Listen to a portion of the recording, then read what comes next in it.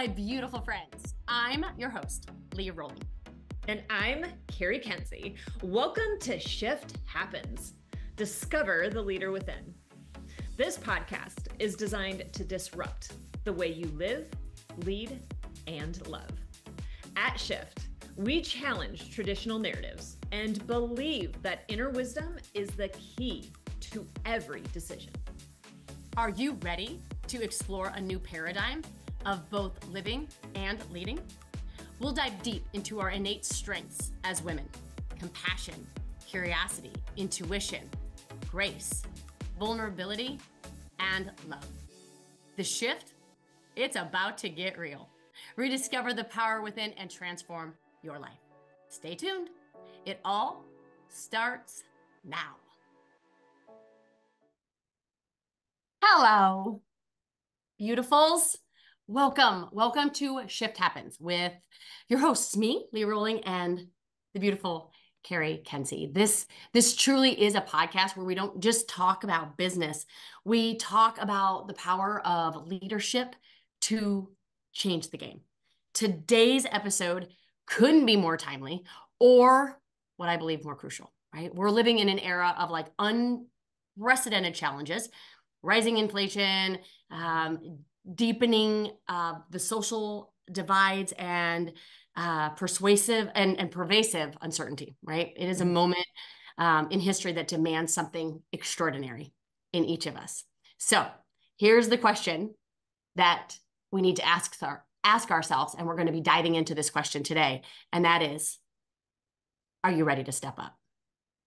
Are you ready to step up? Because right now, leadership just isn't a skill. It's not a luxury. It's a necessity, right? It's the anchor that keeps us grounded and truly, truly the compass that guides us through all the challenges and the growth. So in this episode, we're going to dive deep into one, why leadership is the ultimate game changer in crisis, and two, how leaders who rise in these moments are the ones that will shape our future.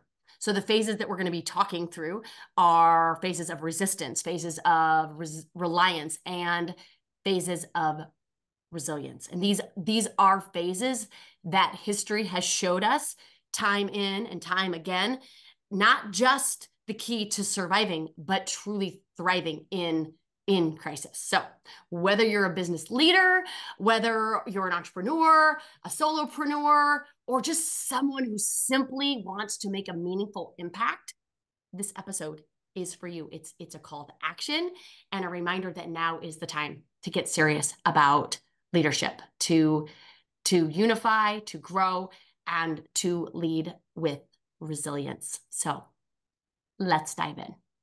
Cari. Yes, my dear. Thoughts about the phases, thoughts about why it's so important that us as leaders step up and really summon the best of who it is that we are, and why is it so required right now? Oh my gosh, let's say, do we have an hour and a half, 3 hours all day to have this conversation? Let's see how much time we have. Oh my gosh, there's so much to unpack just in that conversation. Here's the first thing that I will say is that resilience is something that is terribly confused. Yes. It is terribly confused. Many leaders believe that they are leading from a place of resilience. It is the mindset of get up, brush it off, keep moving forward, tackle the next challenge, make sure like you're overcoming it. It's like you're consistently climbing the wall and getting to the other side. And in that, what I have found and what I experienced just even navigating my own journey was that we're not sitting in resilience when we're doing that. We're actually sitting in an energy of resistance. Mm-hmm. And typically that will happen when you come on the back end of some kind of adversity, right? Because in that adversity, again, it's let's get up, let's brush it off, let's move on, let's tackle the next thing. Let's make sure that we're able to accomplish and to do the things and hit the goals and be in the place that we desire to be, right? Because who wants to look in the rearview mirror? Well, anytime we step into an adversity, we have a choice to be made. And it is, are we going to step forward in resilience, or are we going to continue to remain in resistance? And you and I have spoken many times about this, because since 2020, because of the collective collateral damage that occurred during that time period, we are, as a culture, sitting in an energy of resistance. There is an inability to truly, you will get people who won't even acknowledge, they don't even want to address that that time period happened in our lives. And when we do that, we do sit in this energy of that persistence, that moving, that like it is just a full force effort going forward. And that's how leadership's been done, Leah. That's how leadership's been done.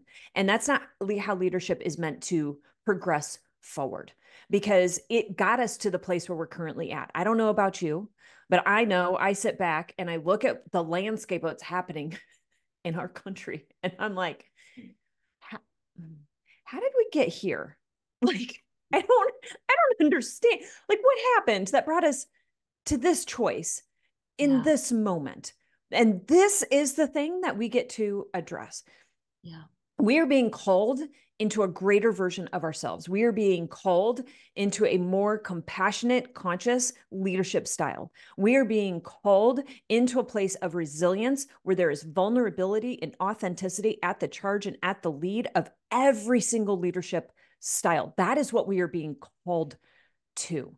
And whether you have felt it, whether you have heard it, whether you have sensed it within your own organization, within your family, within your community, it's there. It's there. It's either showing up for you in a quiet little whisper, or it's like a 2x4 that's hitting you on the backside of the head that's going, now, honey, is the time to make the change. Yeah. It's so true. And I think, you know, if I'm a listener and I'm taking this in, I'm thinking, God, I wonder if I'm in resilience or am I in resistance? Because they feel this, they feel a lot alike. They right? They can, right? But what I would like to share is, you'll know the difference if you don't feel like you are in flow. When you feel as if you're not in alignment, like you were saying, you're constantly like battling, and those are the words, right? Such a struggle. You're such a fighting to get there. Fighting, yes. That's when you know that you're in resistance. It feels like resilience because of the effort that's required. But what if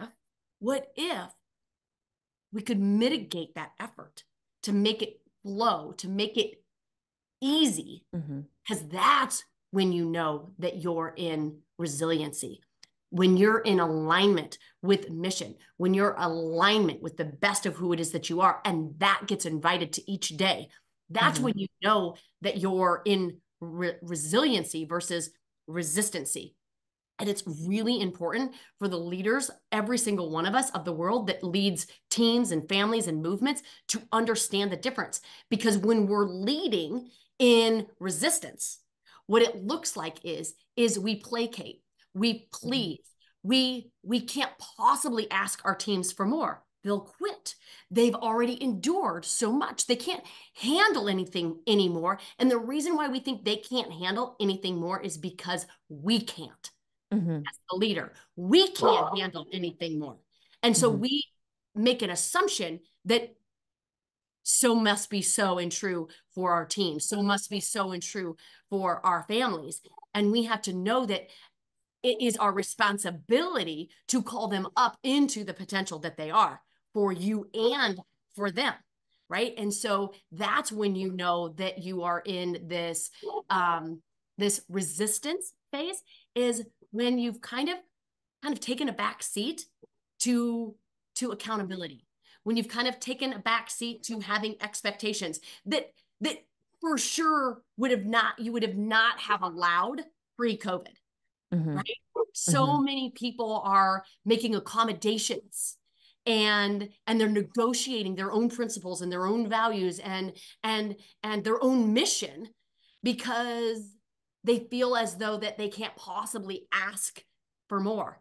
And asking for more is required from you and your teams if you are going to differentiate yourself from all the other companies. Because you're either getting into production, you're either elevating your own GDP for yourself and your family or your organization, or you're not. That's the difference maker. Well, and here's the thing too, like there's a very key element that I want to make sure that we're addressing within this, that when we look at that resistance versus resilience, and we talk about the, greater expectation and calling people forward and calling people up, we got to be real careful in that too, because that can also be in resistance too, right? It's that continuous drive forward without addressing what's happening now. Mm-hmm. It is in that expectation of somebody else or that expectation of yourself that denies the ability to see what's currently happening in this present moment, right? So there's so many different, and just a tiny little example of how this can show up, right? Because it's not going to look anything like you expect it to, ever. But it could be, was having a conversation in mastermind, and this gal was very confused and concerned about AI, which many are, right? I don't understand AI. I'm not sure how this is going to be good for my business. I'm not sure. I don't trust it, right? I don't trust it. I don't even know where to begin with it. And so I'm kind of putting that off to the back burner. I'm going to look at that later, this kind of situation. And the whole time she's talking, I'm going, what else is she not looking at? Mm-hmm. What else is she hiding herself from? Because she doesn't want to address it face on. It's in that, like, we don't give ourselves the ability to truly sit in the experience of what's happening right in this moment, because it is that get up, move on, set the next goal, chart the next path, make sure everybody's doing the thing, without having a vulnerability or acceptance or grace in this particular moment, to be able to sit back and go, what is happening right now? I fell down, right? Something went off the rails. Why? And how is it that we are experiencing this? And what is it that we need to understand from this? And how is everybody navigating through this? And are we allowing the space for people really to be able to allow their minds to kind of sit in a chaos so that they can find the clarity to find that path forward? Mm-hmm. That's the piece that misses when we are talking from resistance to resilience. Because you can push forward and you can have these expectations and you can motivate your teams and you can inspire your teams, and that's amazing. But are you allowing this moment of vulnerability, of this question of sitting in the absolute chaos and going, you know what, maybe we need to look at how we navigated that little bit of a time period. Maybe we need to look at how people are showing up today versus how they showed up before that, because our expectations have to be different. Mm-hmm. Right? Our minds have to shift. We have to look at this from a little bit different perspective. And that's the only way we have the ability to be able to flow, to be able to navigate through. Resilience is about, when you think about a tree cannot stand solidly in resistance without being knocked over. It can't. Growth doesn't happen in resistance. Growth happens in vulnerability.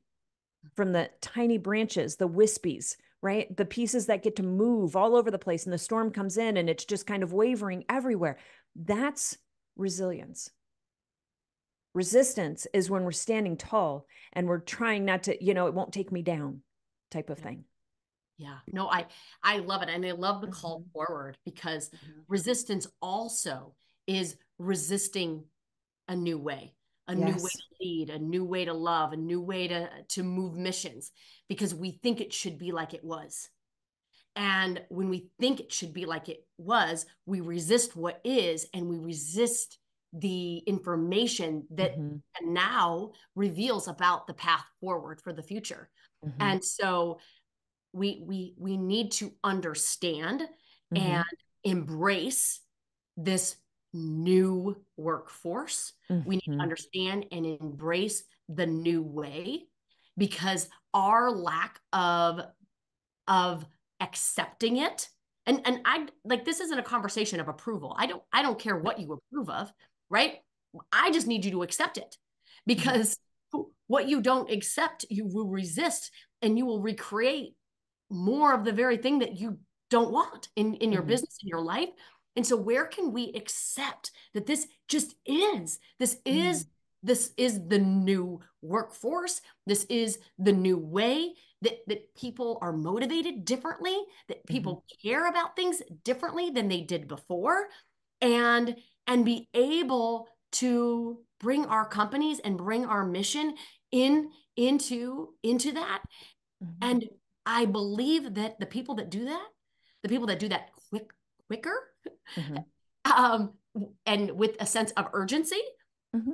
will get the very thing that they want. When we resist that and think that they should be different and things that should be like it was before, because that's our experience of it, Right. will continue to keep us stuck in the very place we don't want to be. Mm-hmm. Yeah. Yeah, no, I 1,000% agree. And I think it really is in that you have to, in order to find resilience, you have to allow yourself to be able to witness the entire experience in anything that you have been through, anything. And so to look back at that time period, which nobody wants to address, it's like this thing that happened. Please don't put me back. Please don't make me look at it. Please don't make me navigate any kind of emotions that maybe kind of that stemmed from it, right? Because business was really freaking hard. And I just want to go back to the way it was. Right? It was just so much easier before that. Now I have to navigate people not wanting to come to work. Now I have to navigate, there's like this life balance thing that was never there before, and people wanting to be off all the time. And if we're going to find resilience, we have to give ourselves the opportunity to look at the experiences that we have had and to be able to navigate them in a way of curiosity and really look at them and go, what did shift? What did change? What was the most painful part of that? Right? What was the thing that kind of came in and snuck up on me like I had no absolute expectation of what it could be, right? And how did I navigate that? How did I not navigate that? What is it that's still sticking with me? Why am I still potentially upset about this? Because if we haven't looked back, we will never find the gold that's going to be able to help us pursue forward in a completely new way. And that's what we're being called to do.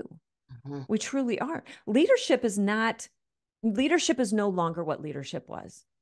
It's just not. We have to, and I told you about this conversation I had at a women's leadership conference, and we're sitting at dinner, and it was like, how do we awaken the consciousness of this leadership? Yeah. How do we bring people back into this ability of vulnerability for resilience so that we can truly lead? We can truly lead our teams. We can lead our lives. We can lead our families in a way that brings them into the greatest version of who they are in a space of resilience so that we all have the ability to navigate whatever is thrown our way, whatever's thrown our way. Yeah. But we have to look back to understand that. Yeah. I mean, it has to, I mean, because you know how I love all my little frameworks, right? Yes, I do. Like if there was like a 3-part framework for this, that has to be step one.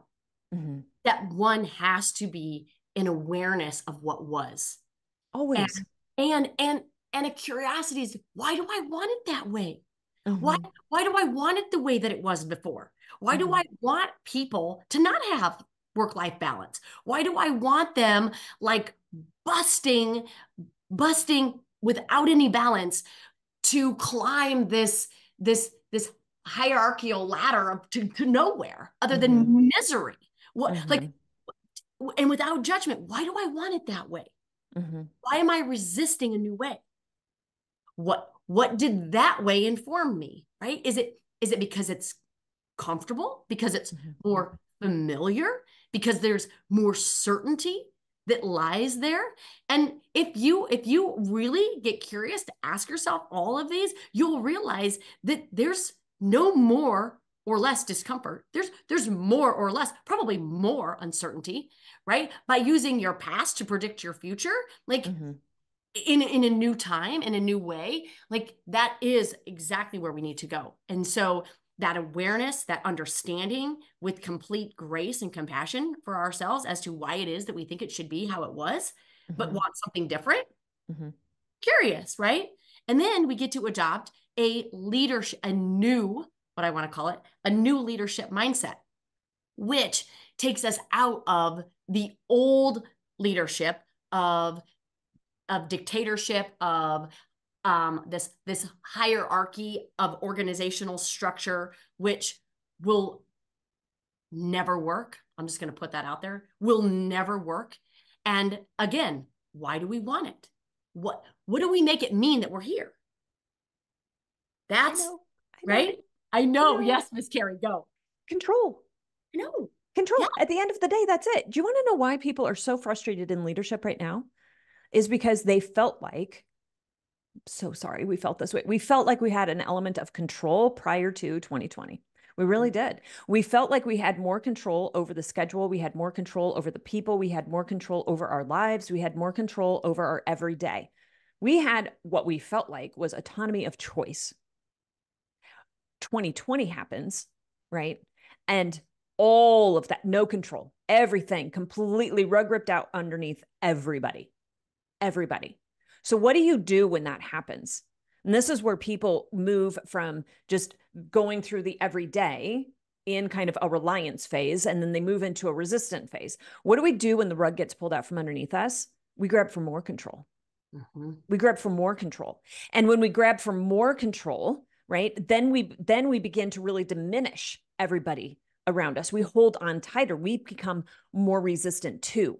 And it's because of our idea or thought of, I had control prior to. What 2020 was trying to show you, honey, is you never did. Yeah. And now you get to understand, if I get to release control over the experiences around me, over the outcome, right? Then how is it that I get to move more beautifully? Yeah. In a space of flow without struggle. Yeah. And I will say that it was, as you mentioned, it was this false illusion of control. It was. But there are things that are in your control. And when you double down on the things that aren't, you completely become out of control. Yes. And then you feel frustrated by the world because you thought you had control where you didn't, and you lost the control of actually where you have it, right?